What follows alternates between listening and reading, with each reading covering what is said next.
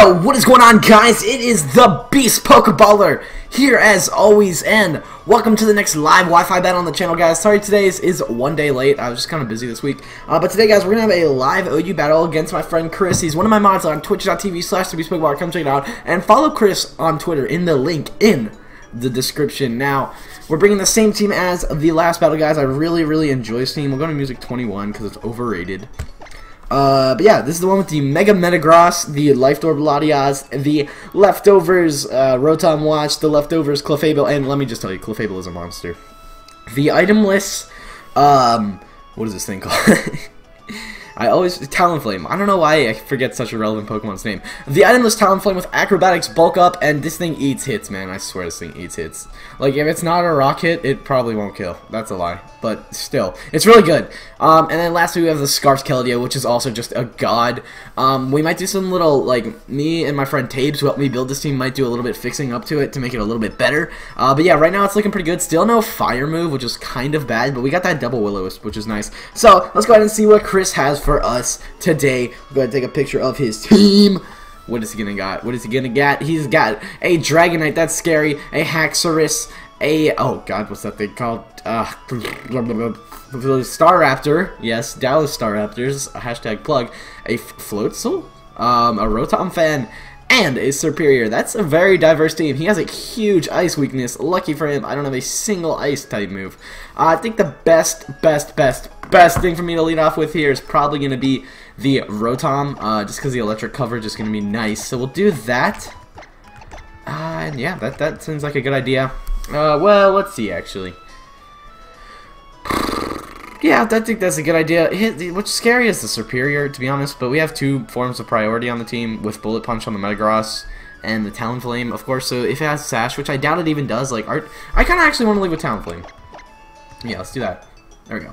Let's leave with Talonflame and see how that goes. But yeah, we should be able to break his Sash if he's using it. I know not a lot of people use Sash Superior. I do, because I think it's amazing, but whatever. That's just me. But yeah, how's your guys' day going? New Smash DLC came out. Who got that? I did. It's pretty cool. But anyways, he's going to start out with Young Nim, which is going to be the Rotom. We're going to start with our Talonflame, actually. Our Rotom would have been definitely a better thing to start with. So we're going to have to switch out here. He might throw out the Will-O-Wisp, but I know whatever attack he's going to throw up, Clefable will be able to eat it really nicely. So I'll go ahead and switch into Clefable. Maybe he's Scarfed Air Slash, possibly. Like, that could be a thing. I think Scarfed Rotom Fan is a thing. He might go for the Volt Switch. No, he's going to go for the Electro Ball. That's actually a really weird move to use competitively. But that's okay. That does a ton of damage. That's actually super smart. Wow. Electro Ball's new meta. There we go. What I'm going to do here is actually just soft-boiled. I don't want to, like, die or anything. So he might switch. I don't know. I don't know what he's going to do. He's going to switch. Alright, so we get the free soft-boiled. That's good. I didn't want to go down too much damage with Clefable because Clefable's a god, and he's going to send in Slurderp. That's a YouTuber, isn't it? I believe so. Friends with, like, Duncan Knee Deep. But we're going to do the soft boil, and that's going to get us back to full health, which is really cool. Now, this thing's definitely physical. So I'm going to switch into the Rotom, knowing that I can probably eat whatever he has, like, what? Water attacks. He gets, like, Waterfall, Aqua Jet, and then, like, Ice Punch. I don't think he gets Thunder Punch. And even if he does, that won't do too much. So Rotom's definitely the best switch-in we have for this right now, so we'll go ahead and do that. I think I actually forgot to take a picture of the team. I, like, even pulled out my camera. Yeah, I did. Nice. Did I? Did I? Yeah, I did. Shoot. But yeah, Aqua Jet's gonna do nothing to us. That's really good. No, he's Life Orb. Okay, that's cool. So what I'm gonna do here is just throw out the, I'm gonna predict a switch. I don't know into what. Maybe the Haxorus to eat the, thing. Eat the Volt Switch. So I'm gonna just throw out this Will-O-Wisp, hoping to hit something. Even if it's a special attacker, you know, damage is damage. Will-O-Wisp will help bring them down. Sorry if oh, Crunch. I didn't know it gets that. That's cool. But this Will-O-Wisp should really shut it down for the most part. Oh, we get the defense drop. That's actually not good. If we miss, we're actually in trouble. Come on, Rotom. What? What the heck is Water Veil? What the heck is a Water Veil? I never have seen that ability ever. Oh my god. So that's no good. I should have Volt Switched. Now, I could probably live another one, but I don't want to risk it.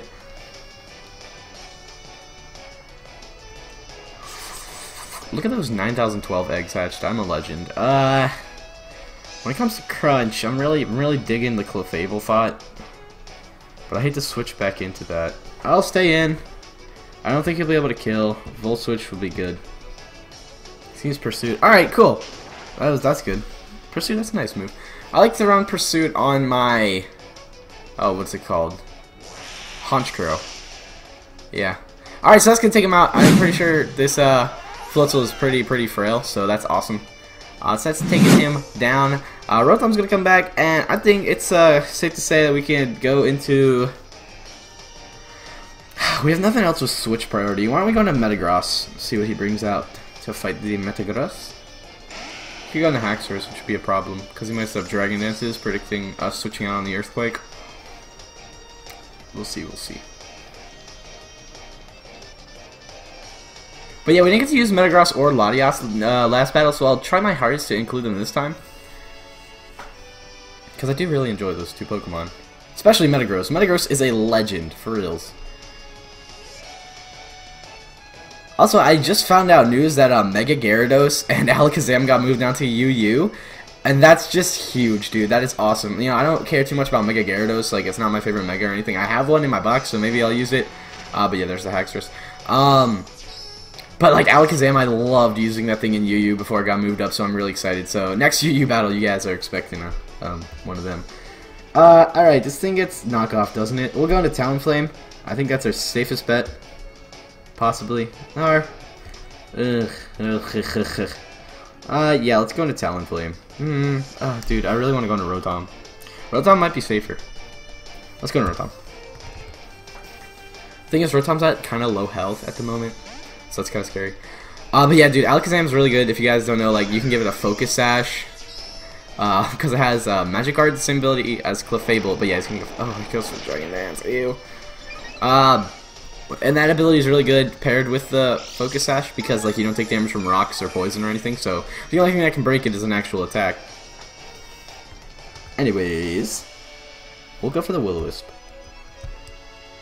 Seen Dragon Claw. We should be able to eat it. It's not gonna kill. I know it's not gonna kill. I know it's not gonna kill. There we go. Don't miss. All right, boys. I want to switch out because I want this thing to stay alive. You know why? Because we can pain split something on a switch in.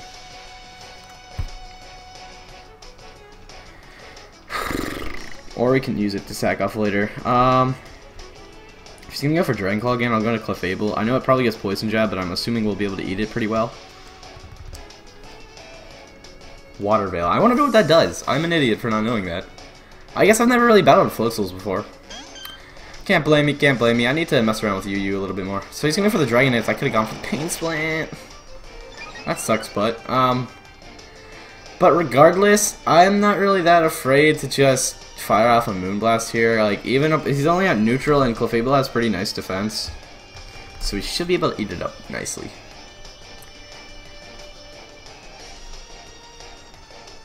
Or he may not even be able. He may not even be carrying the Poison Jab. Who knows?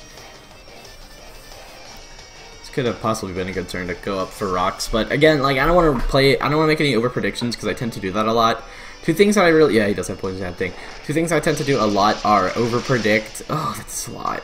Over predict, and I also lose my Mega early on, like you guys have seen in the previous battle against Happy. I lost my Swampert like turn 2, like that, or turn 3, I think. Like, that's not good. That's not a good thing.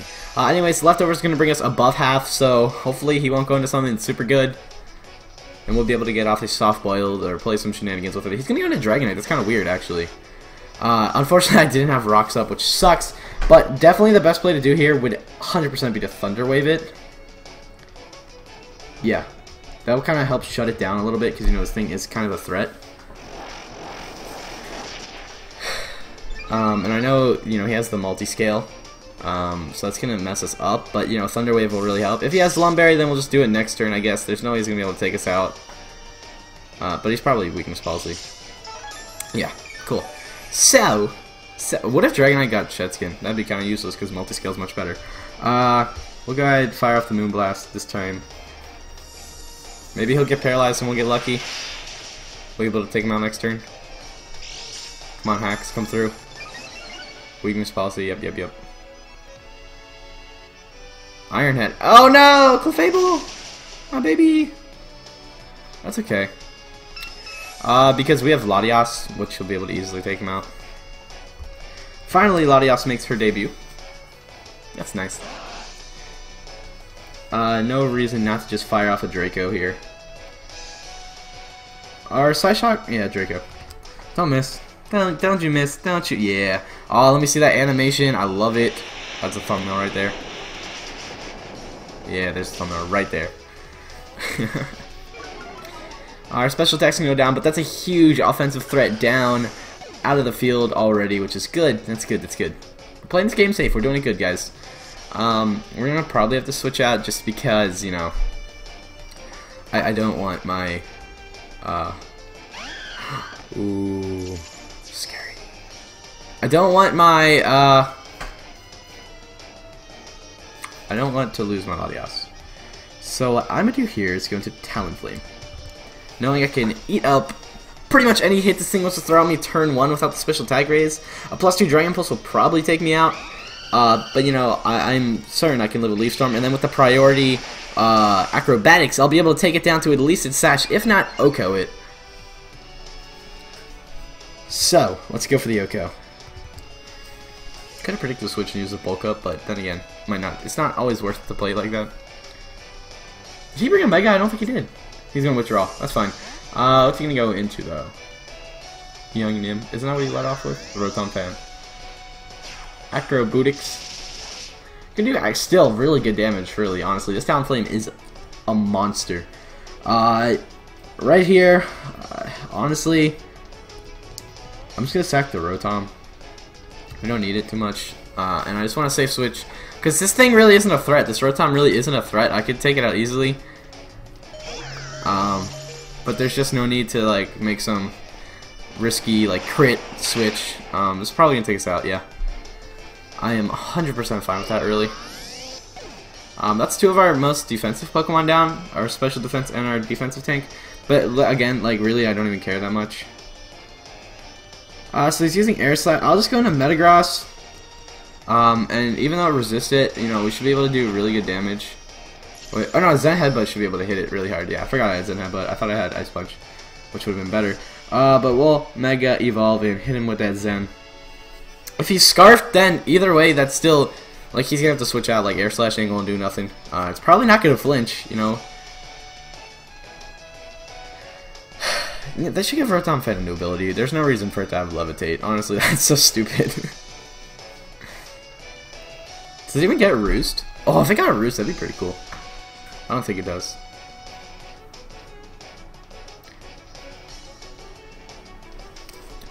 Yep, we're gonna go ahead and hit that Mega. Oh, he might have Will-O-Wisp, yo. We should be able to Oko it. Unless it's like some, or not Oko. We should be able to KO it. Oh, he's gonna go for, yeah. So he's Scarfed. So like, yeah, he's gonna have to. That did a ton of damage. What the heck? Yeah, so he's gonna have to sack it here. That's gonna definitely take it down for sure. Tough Claw is boosted. Mega Metagross, one of the best Megas in OU. Honestly, if you guys haven't used Mega Metagross, you have to. I was gonna send out Poke Date, which is gonna be a Staraptor. I'm not even afraid of this thing. I'm just gonna stay in. I'm gonna Meteor Mash. Or I should just Zen Head, but it has the same accuracy, right? Let me check. Check moves. Meteor Mash has 90. Zen Headbutt has. Oh, okay. So Meteor Mash actually does more damage. I didn't know that. I thought it did actually less, but that's cool to know. Sorry for my my bad knowledge of Pokemans. I try. Should do a ton of damage.